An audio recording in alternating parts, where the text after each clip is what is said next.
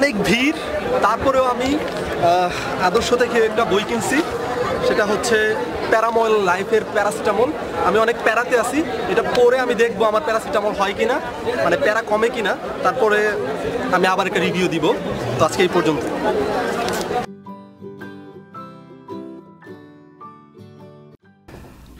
ভুল করে কেউ এভারেস্ট জয় করে না, সময় ড্রেনে ফেললে টার্গেট অ্যাচিভ হয় না।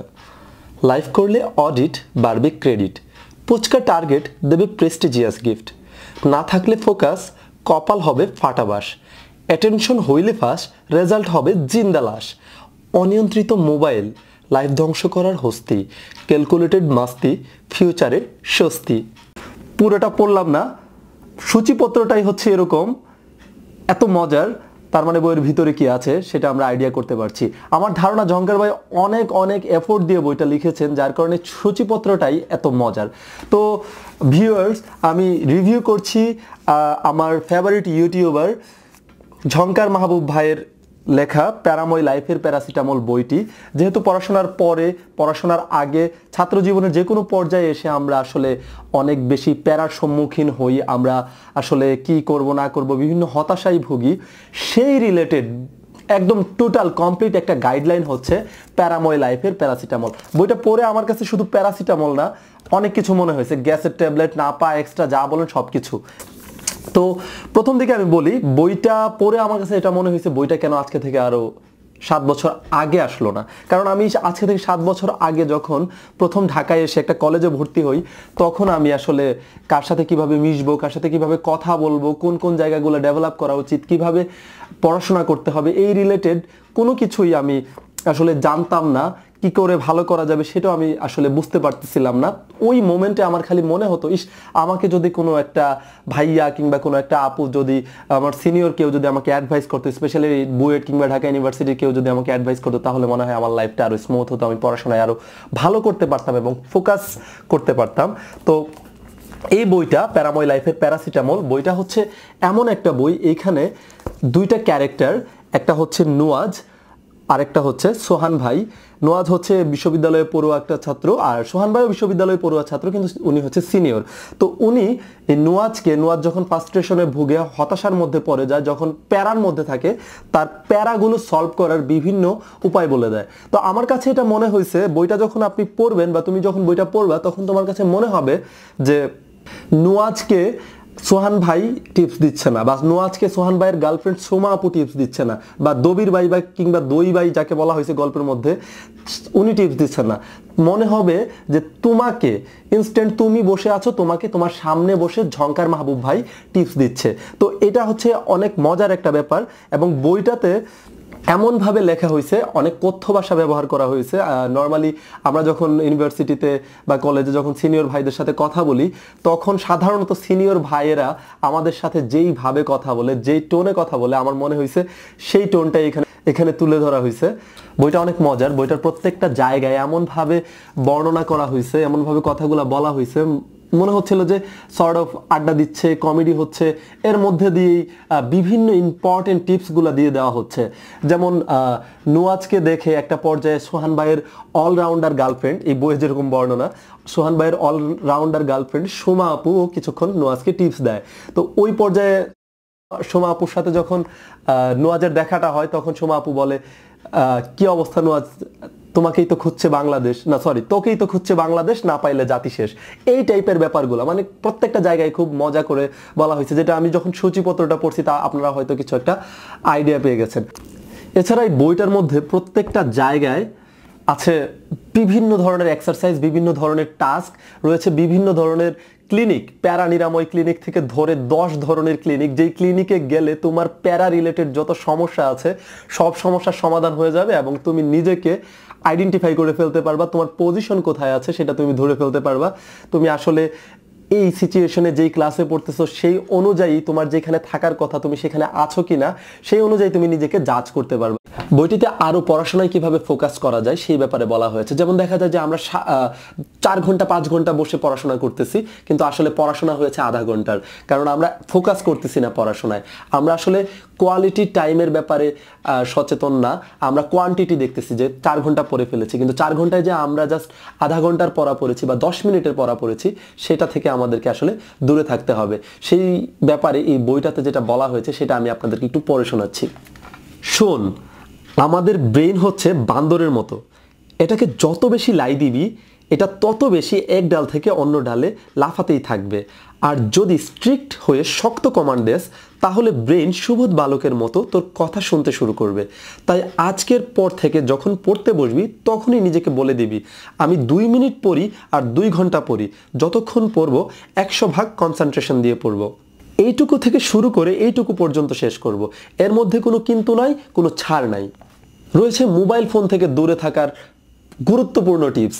মোবাইল ফোন জিনিসটা আমাদের লাইফে খুবই ওতপ্রোতভাবে জড়িত। মোবাইল ফোন ছাড়া হয় না, চলে না, আমরা থাকতেও পারি না।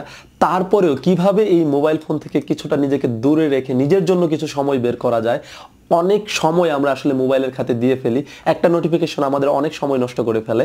সেই জন্য ঝংকার ভাই এখানে মোবাইল থেকে কিভাবে দূরে থাকবা সেই ব্যাপারে কিছু টিপস দিয়েছেন। মানে রোজা রাখার কথা বলেছেন, ফাস্টিং এর কথা বলেছেন, যে না আমার ফোনে একটা নোটিফিকেশন আসছে, আমি এটা এখন ধরবো না, আমি 10 মিনিট পরে চেক করব। এই ব্যাপারগুলোতে সচেতন থাকার কথা উনি বলেছেন। ছোট ছোট চেষ্টা বড় সফলতা, একদম বইয়ের শেষ পাতায় বলা আছে। এর মানে হচ্ছে আমরা যদি আমাদের কাজগুলোকে ছোট ছোট কাজে ছোট ছোট ভাগে ভাগ করে ফেলি তাহলে কিন্তু একটা সময় দেখা যাবে যে আমরা অনেকগুলো কাজ করে ফেলেছি। তো এজন্য আমরা ছোট ছোট টার্গেটের মাধ্যমে যদি আগাই তাহলে দেখা যাবে একটা সময় পরে আমরা একটা বড় টার্গেট অ্যাচিভ করতে পেরেছি। বইটিতে ঝংকার মাহবুব ভাই পড়াশোনা নিয়ে খেলার কথা বলেছেন, পড়াশোনার সাথে টি-20 গেমের কথা বলেছেন, পড়াশোনাকে কিভাবে আরো মজার করে তোলা যায় সেই কথাগুলো বলেছেন। যেমন আমি এখন একটা কাজ করতে যাব, সেই কাজটা করতে গেলে আমি সেই কাজটাকে করার আগে অন্তত পক্ষে 20 মিনিট পরে সেই কাজটাতে যাব, সেটাকেই উনি পড়াশোনার সাথে টি-20 গেমের কথা বলেছেন। এই বইটাতে ঝংকার মাহবুব ভাই টোটাল একটা রুটিন দিয়েছেন, যেখানে আপনার সারা দিনে কি কি করণীয়, সোশ্যাল মিডিয়াতে যাওয়া, টয়লেটে যাওয়া, খাওয়া দাওয়া নাওয়া সবকিছু নিয়ে উনি বিস্তারিতভাবে বলেছেন। আমার কাছে খুব অসাধারণ লেগেছে রুটিনটা, আপনি পড়ে দেখতে পারেন, আমার ধারণা আপনার কাছেও ভালো লাগবে। আমাদের সবচেয়ে বড় একটা সমস্যা, আমরা আমাদের কমফোর্ট জোন থেকে বাইরে যেতে চাই না, কারোর সাথে কথা বলতে চাই না, আমরা চুপ করে বসে থাকতে খুব পছন্দ করি। কিন্তু এই বইটাতে কিভাবে আপনি অপরিচিত মানুষের সাথে কথা বলবেন, কিভাবে অপরিচিত কাউকে হাই দিবেন সেই রিলেটেডও অনেক গুরুত্বপূর্ণ কিছু কথা বলা আছে। এছাড়া বইটিতে রয়েছে লিডারশিপ ডেভেলপমেন্ট করার বিভিন্ন টেকনিক, তারপরে হচ্ছে কিভাবে আপনি আপনার ইংরেজিকে ডেভেলপ করতে পারেন সেটার কার্যকরী বিভিন্ন টিপস, কিভাবে আপনি স্টুডেন্ট লাইফে স্টার্ট আপ করতে পারেন, একজন এন্টারপ্রেনার হতে পারেন। ঝংকার ভাই তো এইভাবে বলেছেন যে চাকরির মায়ের বাপ স্টুডেন্ট লাইফেই স্টার্ট আপ। আপনি স্টুডেন্ট লাইফে যদি শুরু করতে চান, এন্টারপ্রেনার হতে চান, কি কি করতে পারেন সেটা এই বইয়ে কিন্তু আপনি পেয়ে যাবেন। পার্সোনালি বইটার ব্যাপারে আমার যে জিনিসটা বেশি ভালো লেগেছে সেটা হচ্ছে আপনার স্কুল জীবনে, কলেজ জীবনে কিংবা বিশ্ববিদ্যালয় জীবনে আপনার কি কি করণীয়, কোন কোন কাজগুলো কোন ইয়ারে আপনার করতে হবে সেটার একটা টোটাল গাইডলাইন দেওয়া আছে, একটা কমপ্লিট গাইডলাইন দেওয়া আছে। অর্থাৎ আপনি ফার্স্ট ইয়ারে কি কি কাজ করবেন, বা তুমি ক্লাস 9-এ কি কি করবা, কোন কাজগুলো শেষ করতে হবে, ক্লাস 10-এ তুমি কি কি কাজ করবা সেই ব্যাপারগুলো কিন্তু এখানে বলা আছে। এছাড়াও আমরা যারা পড়াশোনা শেষ করে ফেলেছি, আমরা পড়াশোনার পরে আমরা একটা জিনিস চিন্তা করি যে আমরা হায়ার স্টাডির জন্য দেশের বাইরে যাব, সেই ক্ষেত্রে কি করা যেতে পারে সেটা নিয়ে আমরা অনেকের কাছে যাই, অনেকের কাছে দ্বারস্থ হই, নেটে সার্চ করি, ইত্যাদি ইত্যাদি কাজ করি। এগুলো করা যাবে এবং এগুলো কিভাবে আরো কার্যকর ওয়েতে করা যায় সেটাও ঝংকার ভাই তার বইয়ের শেষ দিকে বলেছেন। তোমাদের জন্য এই বইটা অনেক বেশি উপকারী হবে এই কারণে যে ঝংকার মাহবুব ভাই যিনি হচ্ছে বোর্ড থেকে কমপ্লিট করেছেন এবং উনি ওনার গ্রাজুয়েশন লাইফে 4/4 পেয়েছেন। এরকম একজন দক্ষ এবং ভালো স্টুডেন্ট বড় ভাইয়ের কাছ থেকে টিপস পাওয়াটা আসলে অনেক সৌভাগ্যের।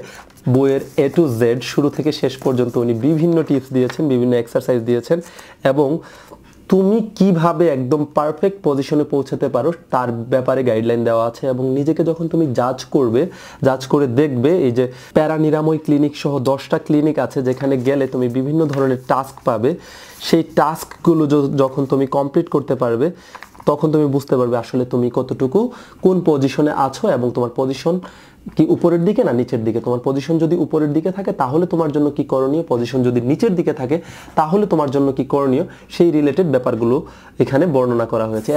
তো এগুলোই হচ্ছে এই বইটা সম্পর্কে সংক্ষিপ্ত রিভিউ। এটা আমার ফার্স্ট বুক রিভিউ। আমি আসলে এর আগে কখনো বই রিভিউ করিনি। আমার কাছে মনে হয়েছে আমি এরকম একটা বই রিভিউ করব যেটা আমার কাছে পড়ে অনেক বেশি ভালো লাগবে। তো আমি এরকম একটা বই পেয়ে গেছি, যার কারণে আমি রিভিউটা করলাম। এবং আমার কাছে মনে হয়েছে এই বইটা নিয়ে যদি আমি বলা শুরু করি তাহলে আমি 3 ঘন্টা বলতে পারবো, কোনো সমস্যা হবে না, অনেক কিছু বলা যাবে বইটা সম্পর্কে। তো অনেক বেশি বলছি না, আমি চাই যে তোমরা বইটা পড়লে তোমাদের ভালো লাগবে, তোমাদের বাস্তব জীবনে তোমরা ইমপ্লিমেন্ট করতে পারবা। বইটা যদি তোমরা বাস্তব জীবনে ইমপ্লিমেন্ট করতে পারো তাহলেই আমাদের ভিডিও বানানো কিংবা ঝংকার ভাইয়ের কষ্ট করে বইটা লেখাটা সার্থক হবে। আর আমি এটা বলবো যে বইটা আসলে শুধু স্টুডেন্টদের জন্যই না, যারা গার্ডিয়ান লেভেলে আছে তাদের জন্য ইম্পর্টেন্ট, যারা বড় ভাই আছে তাদের টিপস দেওয়ার জন্য হলেও এই বইটা পড়া দরকার আমার মনে হয়। আর যারা টিচার আছেন তাদের জন্য এই বইটা আরও বেশি উপযোগী, কারণ হচ্ছে আপনারা যদি এই বইটা পড়েন তাহলে আপনাদের স্টুডেন্টদেরকে আরও এফেক্টিভ ওয়েতে পরামর্শ দিতে পারবেন বলে আমার ধারণা। তো আজকে এই পর্যন্তই, ধন্যবাদ।